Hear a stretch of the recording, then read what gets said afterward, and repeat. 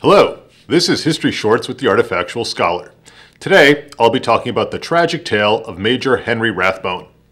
By April 1865, the Civil War was in its waning days. On April 2nd, Richmond, the Confederate capital, was evacuated, and 1 week later, General Robert E. Lee surrendered to General Ulysses S. Grant at Appomattox Courthouse, Virginia. In Washington, D.C., an air of jubilation prevailed.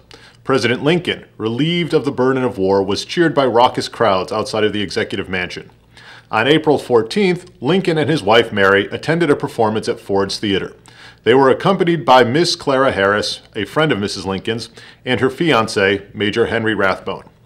During the performance, John Wilkes Booth, an actor and Southern sympathizer, snuck into the presidential box and shot Lincoln in the head. Seeing the smoke from the pistol shot, Rathbone lunged at Booth and briefly grappled with him. However, the assassin, armed with a large knife, slashed at Rathbone, severely lacerating his arm. Despite his wound, Rathbone made another attempt to grab Booth, but missed as the assassin leapt from the box to the stage below. Lincoln died early the next morning. Rathbone, who had lost a tremendous amount of blood, eventually recovered from his wound. He and Clara were married in 1867 and eventually had 3 children. Yet, from the moment of the assassination in Ford's Theater, Rathbone's mental state began a dramatic and troubling decline. He abruptly resigned from the Army in 1870 and complained of strange pains and illnesses. Along the way, he began suffering from hallucinations and an increasing paranoia. Life became increasingly difficult for Clara as her husband grew more unstable, and she grew increasingly frightened of him. Rathbone was gripped with a fear that Clara was planning on taking the children and leaving him. He became more depressed and his behavior became more erratic. Despite the deteriorating relationship, the Rathbones embarked for Europe in 1882. By December 1883, the family had taken up residence in Hanover, Germany.